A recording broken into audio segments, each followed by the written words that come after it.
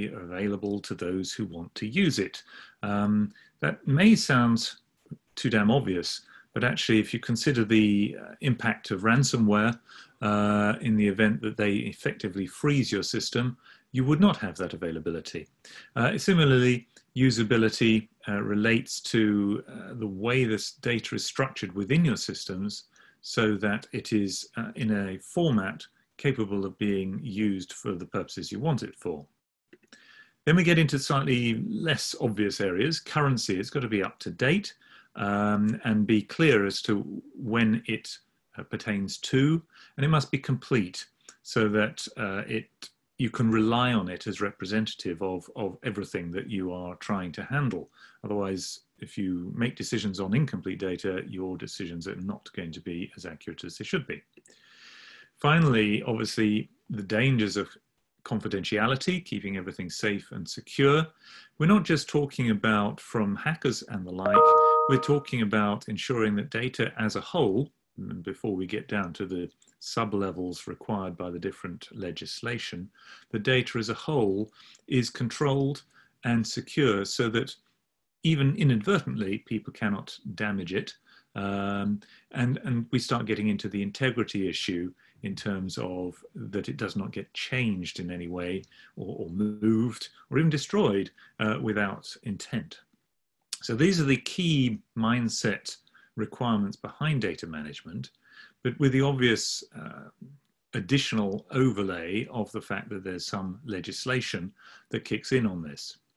You've almost certainly heard of the GDPR, the General Data Protection Regulations, but you may not be aware that if you pay your staff, which I believe is normal practice in most normal times, you almost certainly, no, not you almost certainly, you absolutely have GDPR obligations. If you take any personal details from anyone, you have GDPR obligations. And as a consequence, you must register with the Information Commissioner's Office, which is the authority in this field, and pay an annual fee. You can get more details about that from that website. There are 3 tiers, and 99% of you will probably fall in the lowest, which is about 40 quid a year. Some of you will be paying about 60 quid, and maybe 1 or 2 will push it up to the 3rd tier, which is about over £1,000. So we move forward. You must follow the requirements of GDPR. Well, now that's not really much of a surprise if you are obligated by it. That means that you must identify your data security risks and assess them after any remedial activity you can put in place and monitor this internally going forwards. Now that's gobbledygook at one level, but what it's saying effectively is understand what your data is, where you hold it, what you could do to improve it, and then make sure that going forward, those risks don't get worse for some reason or other. Let's be very clear. Data is much wider than numbers and figures in a computer. It can be physical documentation. It can be embodied in a human being or a mobile phone, in as much as you might have passwords or information about people or projects in your memory or in the mobile phone's memory.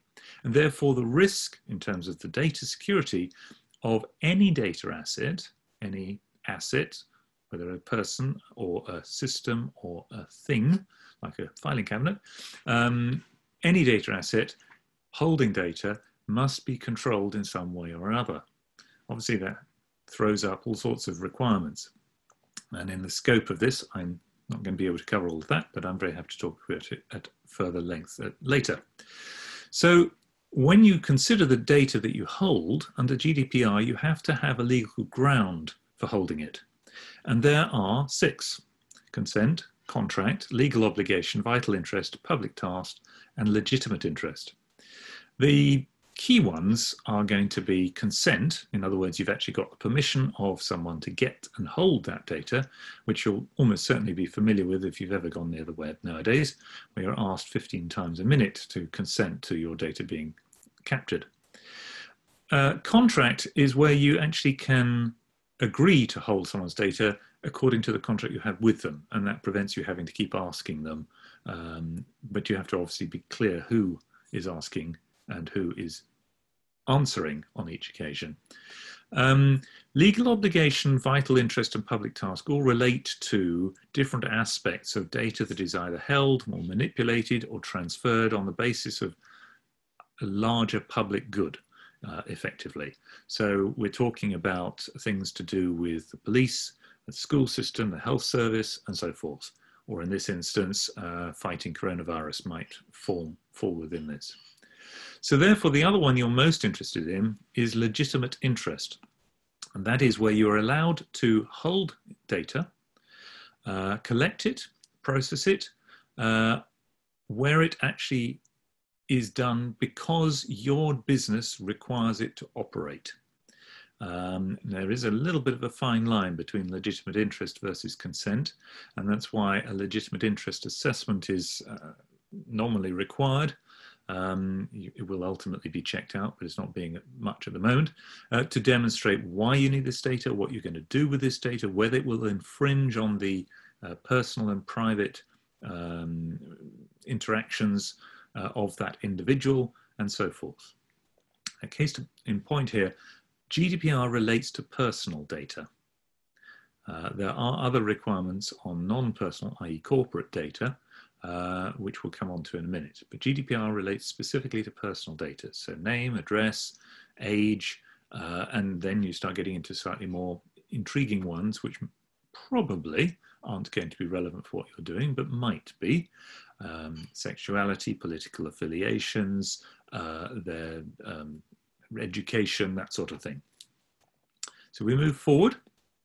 About the legal grounds, you need to be clear on, in the case of every single data type, which legal ground you are applying and have the evidence to show that you have considered this properly. Once the data is held, however, whether hard or soft copy, you should recognize that you are required to respond to any requests pertaining to access, in other words, they want a copy of that data, to obstruct it, to stop you using certain parts of it in certain areas, restrict it in other areas. There is a difference, but it's quite technical. Dispose of it, in other words, get rid of it from your system, or to transfer it, this is the portability one, from you to another, presumably similar operator who might be, almost certainly will be, your competitor. In other words, you transfer the information of a particular individual to someone else.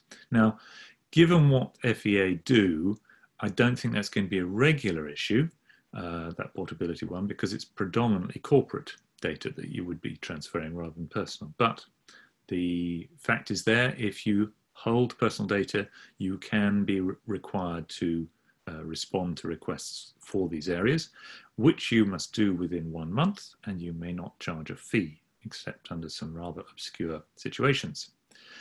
So yeah, things to bear in mind. GDPR puts in place something called privacy by design. It's a requirement that longer term you build your data handling systems and your management systems within your organization so that privacy is maintained by the way your systems are created. The architecture of the system must demonstrate that privacy will be maintained, that there is a requirement for consent, or that there is a requirement to have a legal legitimate interest ground with the backing or supporting written out justifications for why you've gone that route, and so forth. You are obliged to report any breaches of data within 72 hours of discovery. It is acknowledged that that's not necessarily 72 hours of when they happened.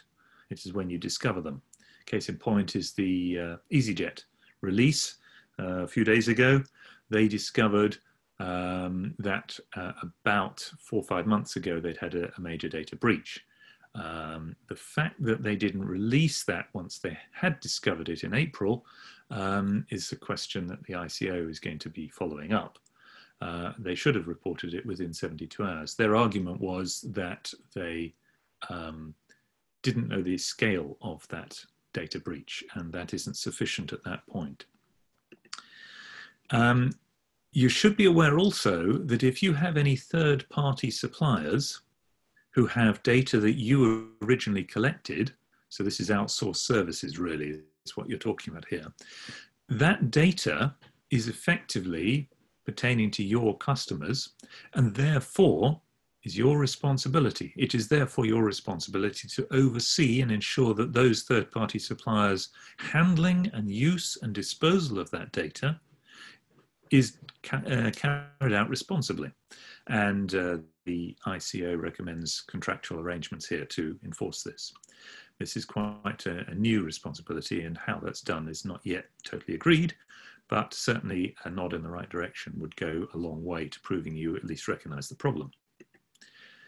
So, in some instances, and this is quite a kicker, in some instances you would have to appoint a data protection officer. This primarily relates to much bigger companies or those in public authority or public bodies, which therefore probably doesn't include you guys.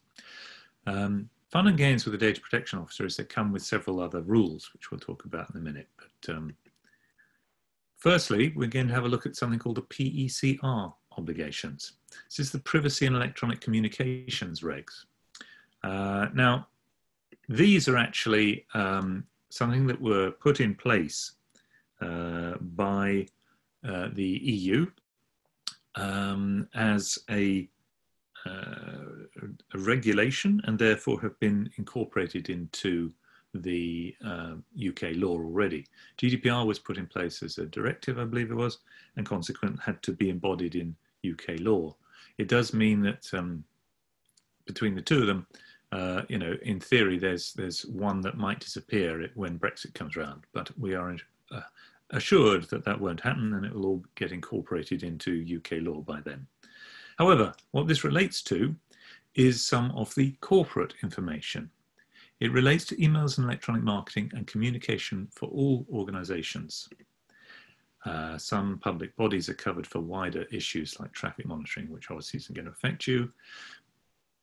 There is an overlap, but obviously corporate information is not included. However, you must comply under PCR under all circumstances. So they cannot ask you to not comply, sorry, to avoid your responsibilities.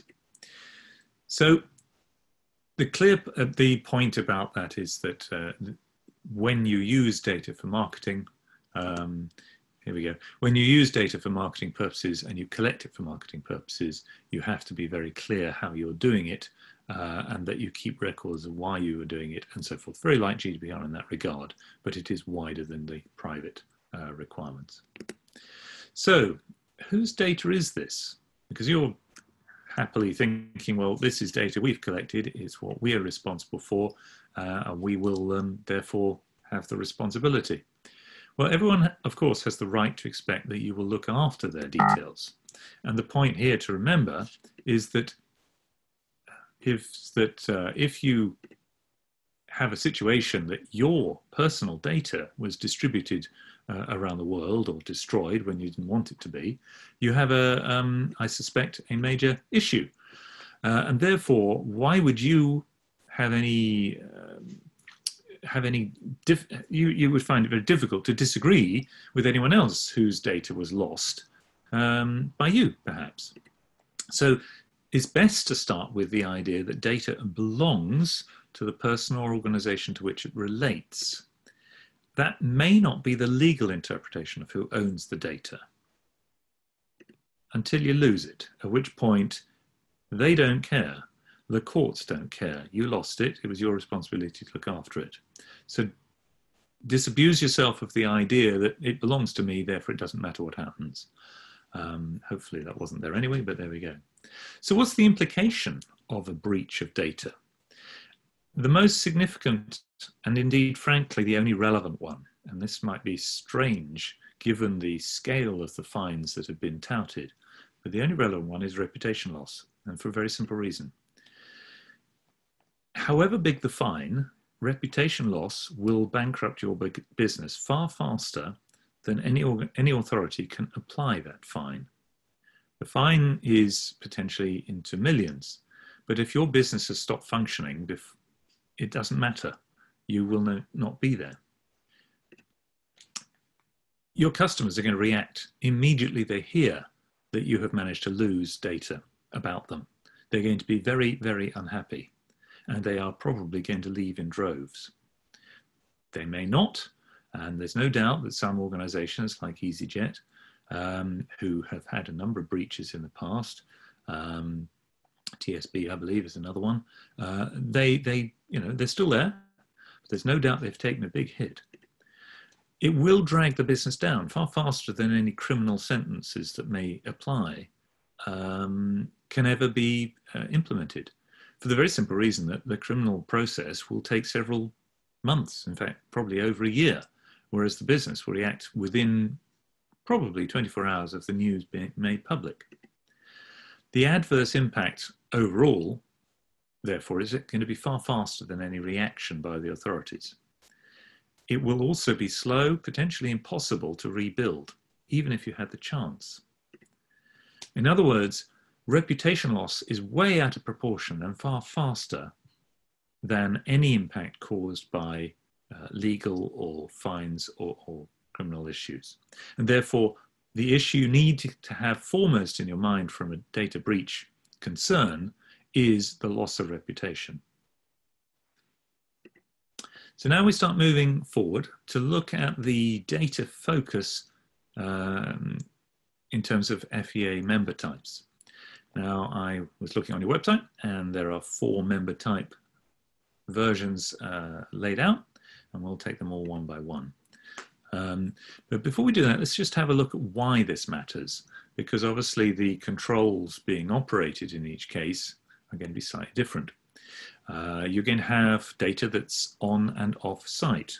So you may hold data in your organization, but of course, if you've got any people who have access to that data and they go off site, with or without taking that data with them, but if they can have access to it off site, it can disappear off site as well. And obviously that needs to be controlled. Then you've got the issue of Internet of Things and various data recording devices. Some of these will be maintained on site, some will be maintained off site. Some of them will go direct to cloud, some will go direct to servers or to computers, or will be maintained on the device itself. All of this will need to be controlled. Then there's what we are calling regular and irregular activity. If this is something which is done on a regular basis, then the methodology for controlling that data, handling the way that it is processed, ensuring that it is checked in terms of the legal obligations on it, can all be laid out in solid procedures and followed relatively easily. Where that sort of thing is a one-off or an occasional project, then it's obviously very important to make sure that for that project, the data is handled properly. Then there's internal and outsourced data flows coming into your organization. So you've got data flows that you have generated versus and how you handle them versus data flows that other people have generated and how you handle them.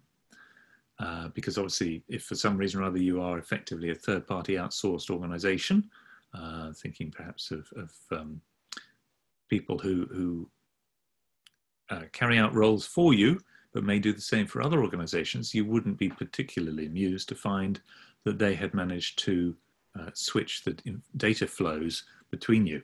And so you suddenly saw all the other organizations' data. And obviously there's a differential scale for different data sets. So what you do and how you handle data pertaining to customers versus staff versus suppliers is going to be different. Firstly, you want it to be different.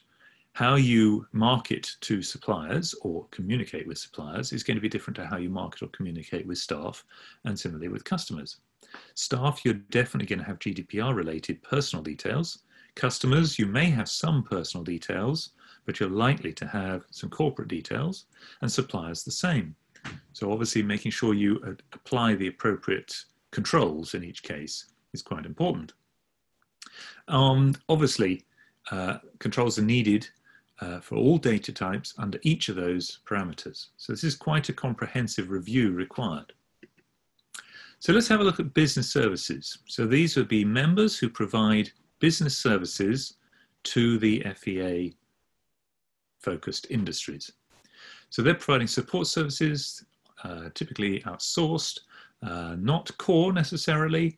They often visit sites and then carry out other activities off-site, and they probably are very specific in the area that they focus on. So if we start to look at the impact, they will have access to some or all data streams on that site. And therefore, they need to have data controls that pertain to both of those, namely the access on and off site, how it's collected. They may be using data recorders, which could be, I don't know, readers of some description, or calibration devices, or ID verification devices, internal reports that are made from the data, and therefore potential to have it circulated both inside your organization as the business service organization or within the customer's organization. And then there'll be staff controls, your staff controls when they are off-site on the client side or on your side. And obviously the impact of that with regard to data controls when it's held and operated and manipulated on or off-site. And obviously any individuals who are outsourced in this instance, so the individuals who are going to visit the client will fall under GDPR in terms of their information. So scheduling information, for example, names and addresses, contacts, and so forth. So those are the different data types, and consequently the actions that need to be taken to address those will vary depending on those different types. Then we get to servicing organizations. Now these are the organizations, they are almost certainly regular contracts with their clients. Occasionally they're one-off in the event of a problem or something. They do a variety of different tasks on site, but they're obviously also visiting quite a lot of different sites as well.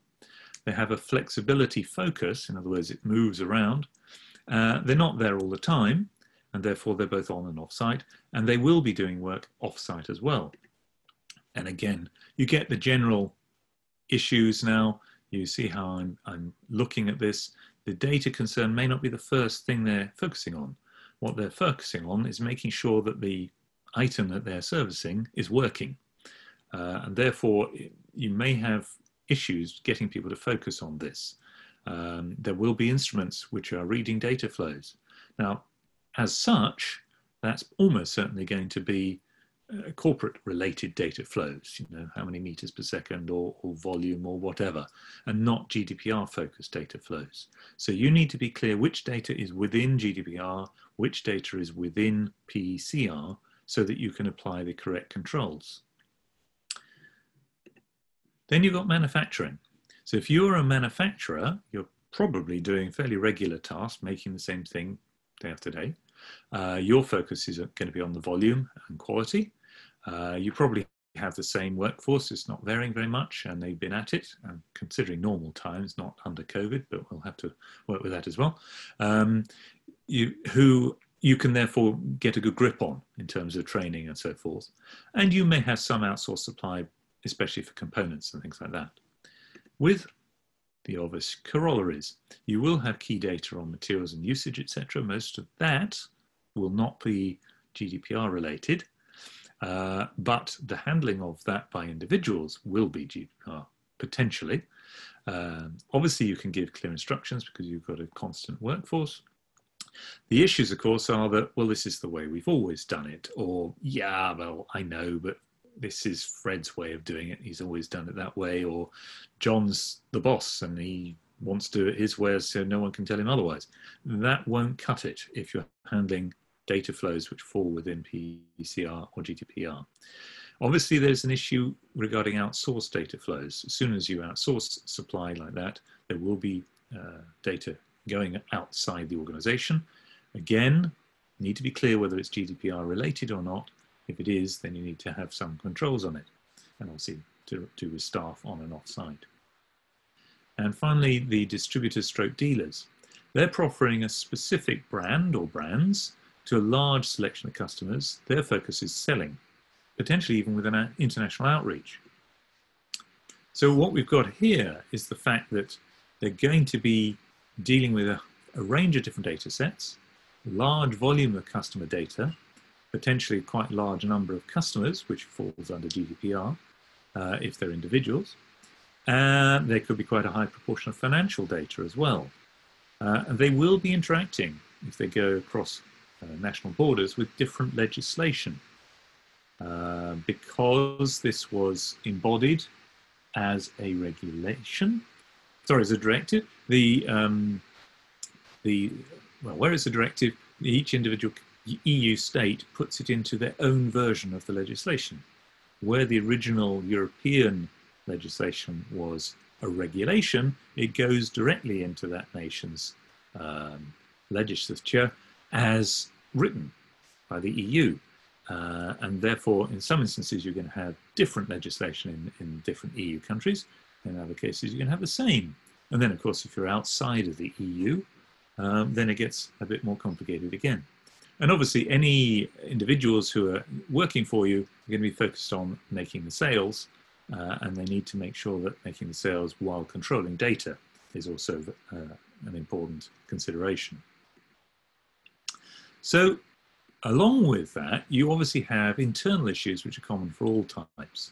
So when you're dealing with data input, whether it's scanning or via an Internet of Things device, through an upload or an internal systems transfer, whether it's to do with recording via a computer, server, mobile, portable device, hard copy, processing by staff, computer or external, storage, cloud, server, and especially where it's located nowadays, it's getting more and more tricky to control. And then issues of how you share and authorize data, who is allowed to, how it's done, what permissions have to be given. And ultimately, how long you keep data for, when it's deleted. There was a sort of feeling that, well, we can keep it forever because we've got the space. But it's no longer going to be quite the same. You're not going to be able to keep stuff for longer than you can justify, and therefore you'll need to record why you're keeping it. Again, I'm relating to GDPR and PECR related data. It falls within their definitions. You will need cookies. This falls under PECR. And the ability to recontact people. So data monitoring, what is happening, why it's happening, what effects and controls become quite crucial. And the point, and just finish off on that, the point with these last two is yes, they're predominantly PECR, but that applies to all organizations and relates to corporate requirements as well. Consequently, you need to be very careful with how you ensure you've got the permission and how you can demonstrate that you are following the permissions that you have got, because there are a number of options that are in place. Some cookies, for example, you are allowed to have because it's a requirement for the business. A classic one might relate to what an organization has in its shopping trolley when you go to pay. So you've gone from one website to another, from your website perhaps, to the PayPal or whatever financial website, and that cookie carrying that information across in terms of the sum needs to go across, and that's not something that people can refuse to sign for. Other cookies relating to whether people can be recontacted or tracking where they visited and things like that, some of those will need permissions. Gives you a better idea of what I'm talking about. So how can we deal with this? Well, obviously, there are things you can do internally. You'll be quite relieved to hear that there are a number of things that people have thought of already. The simplest and possibly one you've heard of is something called Cyber Essentials. It's a government scheme, and it was put forward, but it's very simple. Then the next one is something called the ISO 27001 Data Security Standard. You've probably heard of the Quality Standard 9001 and various other ones. This is a data security standard. And it is focused on data security as a concept rather than GDPR. There is a specific add-on. You still need to have 27001. you can get 27701 as an add-on to that. Now, obviously, if you get that put in place by your own in-house team, that's going to be much cheaper than doing so in a different way. It'll also be more effective because you can carry out that externally as well. There's a grounds to believe it will be more effective as well, because it means that the knowledge of how the system works and what's gone in will be far closer to what really is happening, and consequently more accurate and therefore more reliable. There's a bit of a grey area in the middle where you have it installed and maintained in-house, but you have consultants to advise to improve, perhaps, from time to time. There is one more level that we'll talk about, which is Cyber Essentials Plus, which goes into a bit more detail. I'll talk about those now a bit more. So the first one was the Cyber Essentials, government-led. It requires that you do 5 things. At one level, this looks extremely simple and very obvious. And certainly, if you've managed to do these 5 things, you are pretty much in charge. The problem is, that's it. It doesn't tell you how that is done. And consequently, you may know how to secure your internet connection and make sure other people don't get in there. Secure your devices and software. Well, some of that's physical security, doors and locks and things. Some of them are password controls for the virtual security. But controlling access to your data and services is such a wide-ranging subject. You know, what is your data? Where is it? What's it mean? What justification have you got for having it? And so forth. And then you get on to the other areas. So there's a lot that is hidden behind those 5 areas. There is an external cost, if you want that to be assessed externally, of £300. But you are going to get far more of that, far more than that, to make those changes if you haven't done much in the past. So it's very practical, it's very necessary, and it's very good as far as it goes. But what's happened is that people have recognized that while that's great, it's very sort of basic level instruction, and consequently something like the 27001 standard with the add-on as necessary is actually giving you a lot more information. So 27001 is a full standard. It has about 100 preset controls, slightly more at the moment, but it's just about to be reduced to slightly less than 100, with additional procedures required. In other words, these controls are listed there, and for each data item, you need to ensure that every relevant one of those controls is applied and is in place. There is a current version from 2013, it's been amended in 2017, and this mental approach in terms of the ongoing amendments is continuing, and there will probably be another one in the next year or two, I should think. It looks at the entire physical and virtual requirements to control data within your organization. And it does that by creating what's called an ISMS, an Information Services Management System, which is an overarching, nearly autonomous approach to controlling that data, nearly because you will need input. To demonstrate that this has some validity, you might be interested to know that the ICO is using this particular standard and has determined that they want to install that for their own data security. So they rate it. You can get third-party certification. You do not have to. It really depends on your mindset. Plus, it costs more to do so. As mentioned, 27701 is an add-on. You need 27001 first. It adds effectively the additional GDPR variants of data security. You remember, it requires that you keep various bits of data safe. That's the data security bit. But it also requires that you answer various controls, various requests for information by anyone who contacts you, obviously clients whose information you hold. And if you wanted to have a structure for that, then that's where the 27701 comes in, because it gives information and controls on how to respond to, record, and adjust your responses to the various requests that you get. Now, 27701 has only just been released effectively, and it's not yet clear how it will be assessed, either in terms of the third-party certification, nor with regard to how the ICO will look at it and how it's going to react. So a lot of people, shall we say, are holding off to see what the first pronouncements are by certifiers and the authorities as to how well this handles things, and as a consequence, what needs to change. Ultimately, it is designed so that it becomes as close to getting compliance certificate for GDPR as you can be. I don't think it's there yet. It's a damn good step in the right direction, but ultimately it's going to depend how it's implemented anyway. So then we come down to, is it better to install and maintain and create, obviously, these systems in-house or out of house? If you do it in-house, the knowledge is held by you anyway, and therefore you don't need to worry about transferring that knowledge to the consultant.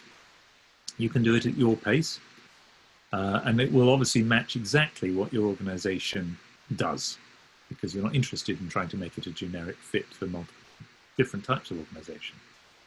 In terms of the actual cash, there will be a much lower cost, but from about £1,200 a year is possible, plus certification if you want. I say lower cash costs, though you should be aware, of course, that it will take time to install.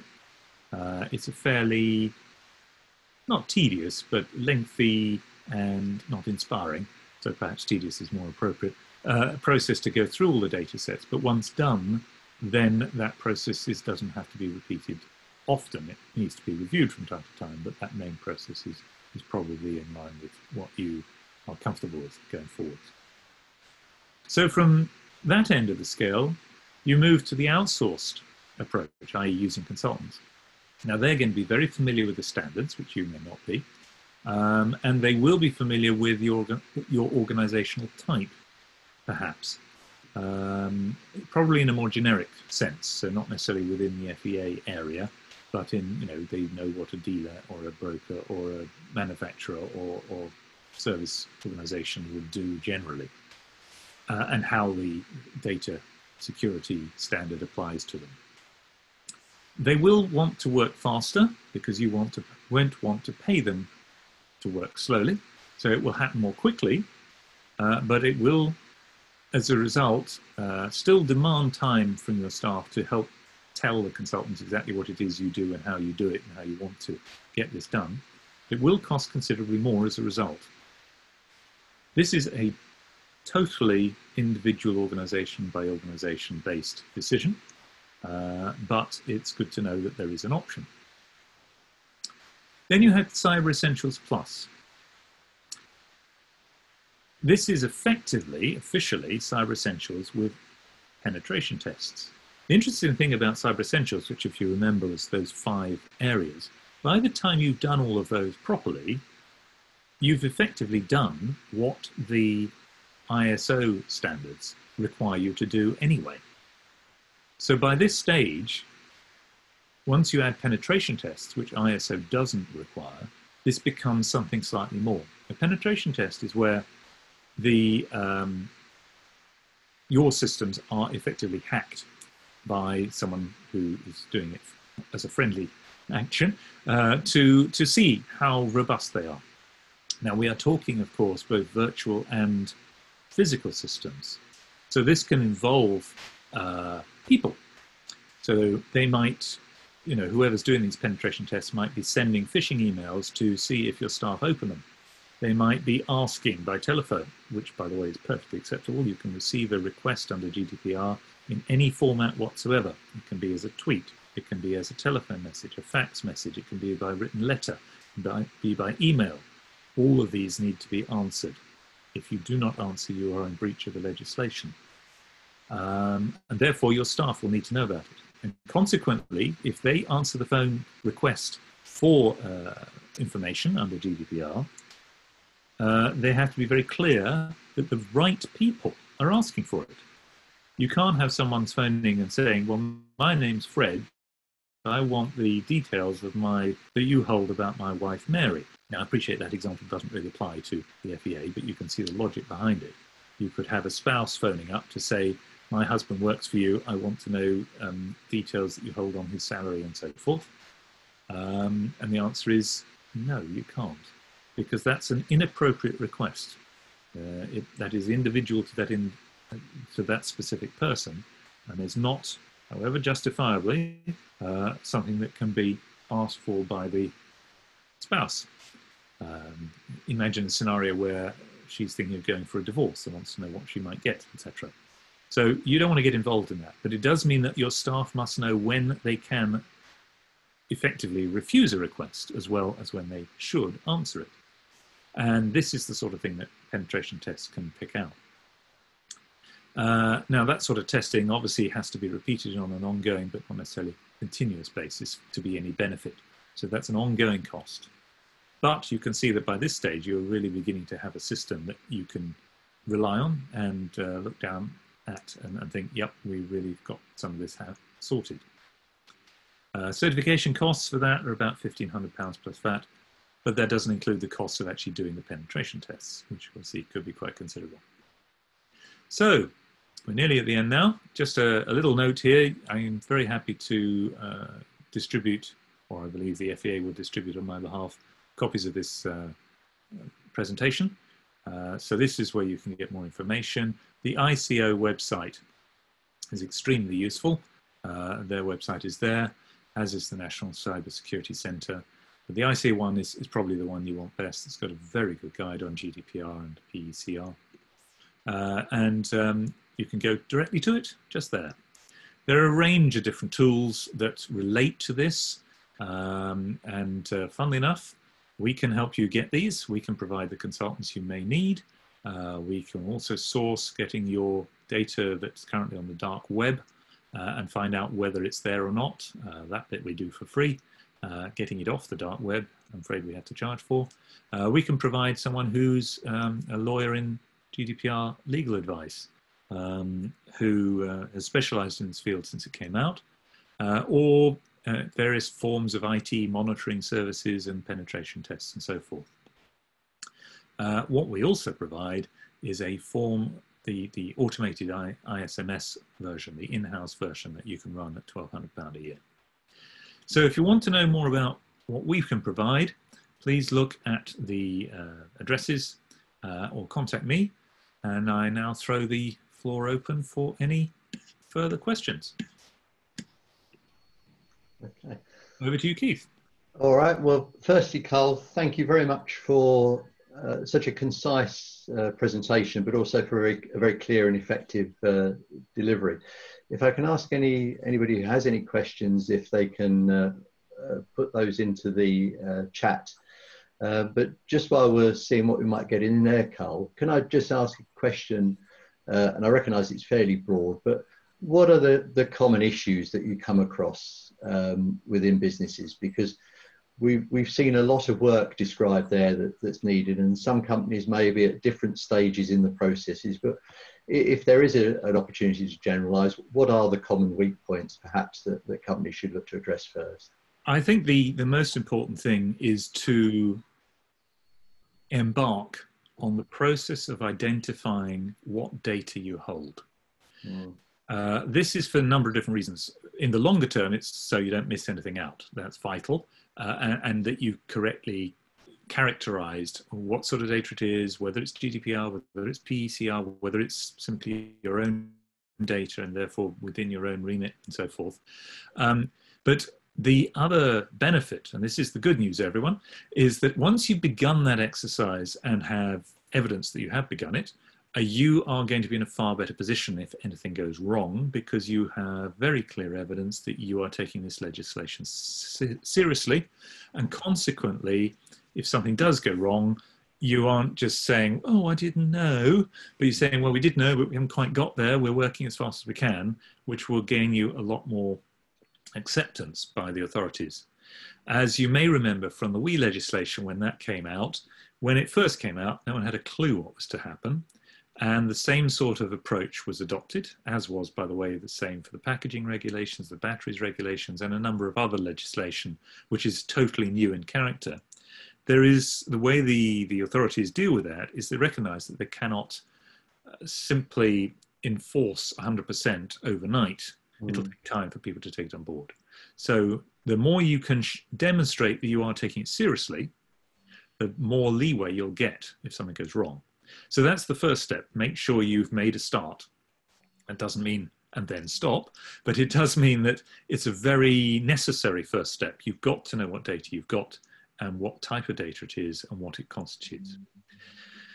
Once you are there, or getting that going, the next thing I would do, while that is being completed perhaps, is to make sure you know what you would do if there was a data breach. Now that process will develop as you reform your understanding of what data you have, but to have no idea what to do next, even to the extent of who to contact for help, is obviously a bad state to be in. So those would be the two first action areas, ideally run in parallel, to be honest. And the second one, with regard to the reaction to a data breach, the sooner you get some sort of idea of what you would do, the more comfortable you're going to feel about it.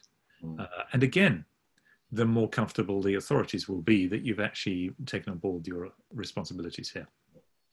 Thank you very much for that. I'll just read through one of the questions we've got here. I don't know, can you see the question, Carl? I work from home and like many are having to do so now. From a personal point of view, and listening to Carl, somebody took a comprehensive review of their home information and they're now using a password manager. The question is, what security system might be best to use at home in general, such as McAfee or I guess other service providers? What's the best to use in terms of that, and also a malware system protection? Is there any indication you can give us there? Not directly, I'm afraid. The intricacies at that level, we've got a number of consultants who can certainly help with that, and I'd happily put you in touch with them, Malcolm. It's not something we charge for. That's not the issue. It's simply that I'm not the best person to give that sort of specific advice. I'm sorry. But we have people who can, or I can point you in various directions. So if it's okay, Malcolm, I'll contact you through Keith if need be, or please feel free to contact me yourself and we'll see what we can find for you. And thank you for that. And yes, we'll make the slides available, and the recording of this webinar will be posted on our website with Carl's permission. We check that Absolutely. out. I really ask anybody who'd like to take this forward to get in touch with Carl directly. We'll post the details around. There's significant knowledge and expertise in his own professional area, but also we have the benefit of Carl having an intricate understanding of our sector of the industry, which will undoubtedly bring benefits in the depth of knowledge and the skills and service that he can provide. We don't have any other questions, Carl, so I propose we bring this to a close. Just again, a thank you for your time and for the presentation this morning. Thank you for the opportunity. That's a pleasure. And my thanks to Jocelyn for arranging the webinar for us. And just to say to all concerned, keep your eye on the emails that we're putting out, also on the social media threads that are going out. The whole of the FEA team are focused very much on helping us through, let's say, the strategic, tactical and the operational needs that you have. But as members, if there are any issues that you need us to address, please don't hesitate to talk to any of the team and make that representation, because we're keen to act on that and deliver back to you exactly the service you need for the current time and also in the future. So just a final thank you to you all for joining us, and I wish you well for the rest of the day. Thank you all very much. Goodbye. Bye. Thank you.